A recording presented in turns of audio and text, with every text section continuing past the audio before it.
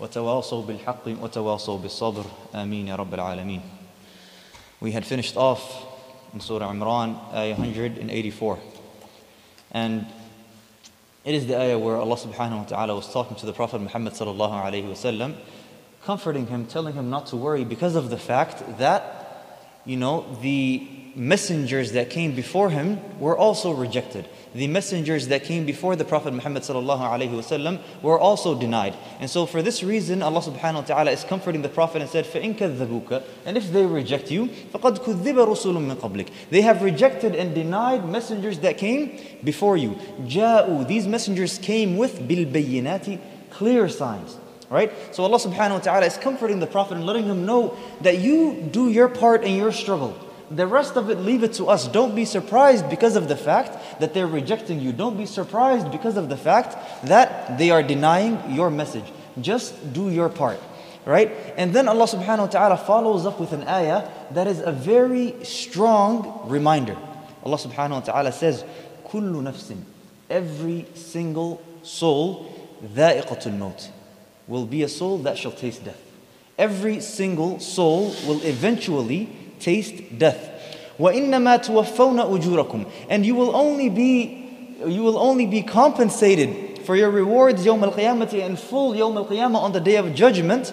And so who's the successful one? Who is the one, right, that will be relaxing on the day of judgment? فَمَنْ زُحْزِحَ عَنِ النَّارِ, the one that is able to free themselves from the hellfire, وَأُدْخِلَ الْجَنَّةِ, and gets admitted into paradise on the day of judgment, فَقَدْ فَازَ, then that person has surely become successful. وَمَا الْحَيَاةُ الدُّنْيَا, and the life, this worldly life, is nothing but إِلَّا مَتَاعُ الْغُرُورِ, it is nothing but deceitful enjoyment. The Prophet ﷺ, he said in a hadith in Sahih al-Bukhari, he said, Wallahi, I swear by the name of Allah subhanahu wa ta'ala, if you were to compare the akhirah to this dunya, if you were to compare this dunya and the akhirah, it is as if you have taken your finger, dipped it in the ocean, and looked at whatever it is that you come out with.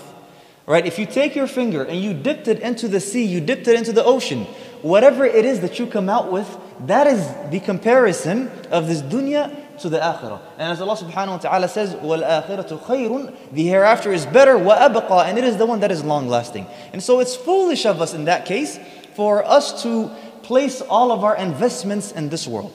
Right? Knowing full well that this world is one that is temporary. The one that lives a long time might reach 60, 70, 80 years, but it's a very temporary world. Right? I'm sure you guys have heard the story of the woman that Prophet Nuh, I think it was Prophet Nuh alayhi salam, that passed by, and she was crying. And he was wondering why she was crying. He said, what is going on with you? And she was crying. She said, oh, my poor baby has died. And he asked her, well, how old was your child? How old was your baby? And she said, well, he was only 120 years old. And the Prophet, he responded to her and he said, had you only known that there will come a nation and their lifespan is that of 40 to 60 years. And so she responded, she said, well, if that was how short my life was going to be, I would just spend the whole time in sujood. I wouldn't even get up from sujood in that case. Right? Our lifespan is not that long. This worldly life is not that long. It is something that finishes very fast. And so we have to think about where to invest in. We have to think about where we want to stay forever. Right? If we want to stay forever in Jannah, in the paradise, then we have to start investing for it. We have to start building our houses for it. We have to start, doing as much work as we can for it. And so that Allah subhanahu wa ta'ala helps us to be those who relax in the hereafter. Allah says, لَتُبْلَوُنَّ, you will be tested فِي أَمْوَالِكُمْ, and your wealth, وَأَنفُسِكُمْ, and with yourselves.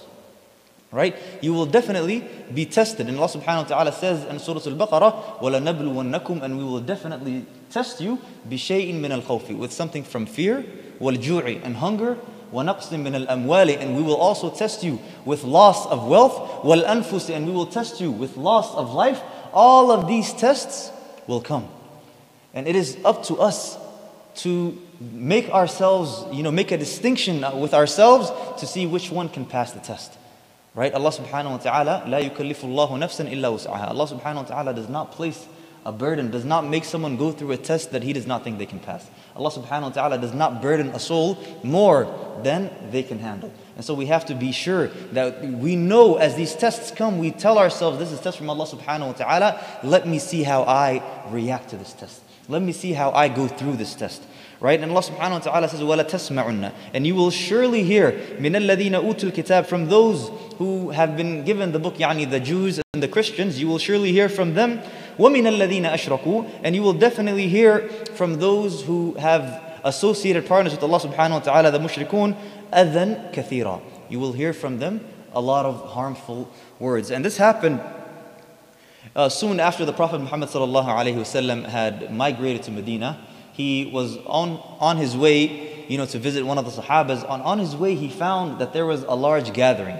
And in this gathering, you have some of the Muslims, you have some of the Banu Israel, some of the Christians and the Jews. And in this gathering, you also have some of the mushrikun. And they were all part of this gathering. So the Prophet ﷺ, on his way, he stops by this gathering and he says, the words of salam in Islam, right? He says the words of peace. And then he tries to, engage these people in a little bit of da'wah. Right? And in this gathering, you have a man named Abdullah ibn Ubay ibn Salul. Right? He was in this gathering and he hears the Prophet Muhammad sallallahu alaihi wasallam. This is before he, accepted Islam. He hears the Prophet Muhammad sallallahu alaihi wasallam making this da'wah, and he says, the words you're saying, whatever you're saying, it sounds good, it sounds beautiful only if it was true.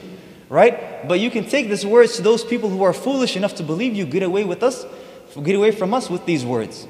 And of course, the Prophet Muhammad ﷺ was saddened, but there were Muslims that were sitting there at the time as well. And when they heard this, they became offended. It hurt their hearts, it hurt their feelings, right? And so they started saying something back, and the mushrikun said something back. And so now, there's a lot of cursing and a lot of, it became a very chaotic scene, right? And so Allah subhanahu wa ta'ala, He said this ayah. He said, you'll definitely hear words from these people that will be hurtful. You will definitely encounter difficult situations with these people. And so it is Allah subhanahu wa ta'ala's way of comforting everyone. So He says, وَإِن تَصْبِرُوا, if you have patience, if you have sabr, if you hold steadfast in these kind of moments, وَتَتَّقُوا, but also do not forget about the taqwa. Right? Also do not forget about Allah subhanahu wa ta'ala, because it is through the remembrance of Allah subhanahu wa ta'ala, it is by staying conscious of Allah subhanahu wa ta'ala that you will remember to hold your tongue in this kind of moment. Right? And so, وَإِن تَصْبِرُوا, if you are patient, وَتَتَّقُوا, and you are conscious of Allah subhanahu wa ta'ala, فَإِنَّ ذَلِكَ, then indeed that is min azm al-umur, that is from the most beautiful of encounters. This is the kind of encounter that someone will want to have. This is from the most beautiful of affairs. Right? And so we ask Allah subhanahu wa ta'ala to make us from those who are constantly having consciousness of Allah subhanahu wa ta'ala, who constantly have taqwa. And we ask Allah subhanahu wa ta'ala to give us sabr and increase us in iman. And we ask Allah subhanahu wa ta'ala to give us all the tawfiq to follow. Subhanaka Allahumma bihamdik, ashhadu an la ilaha illa ant, astaghfiruka wa atubu ilayk.